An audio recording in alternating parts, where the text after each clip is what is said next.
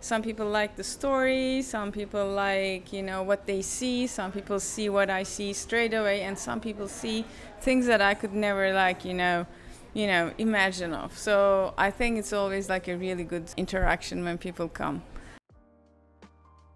Polen Cerci. I'm from originally Turkey, but I've been living in Miami for the last 5 years. The movement of it, the female form. When you first come in, you have like this female mannequin. So what is that representative of? That we go through stages in life, and we get hurt, we get damaged, we get hit. You know, every year something changes in you, and then you turn into like a different person, you transform, and you get broken, but yet you still like maintain a form, and then all those parts, they become like, integrated in you.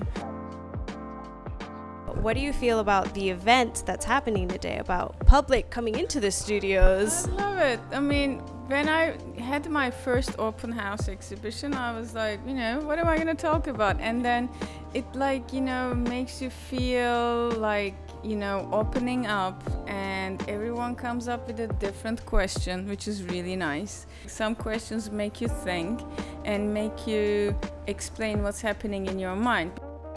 It's like, I just checked there, like, eye movements, where it goes, where it falls onto.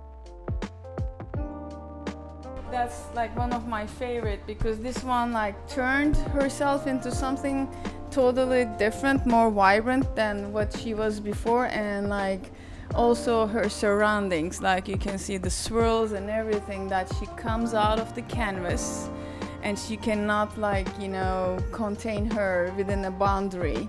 So she's coming out and like, but broken also, but more vibrant and lively than ever before.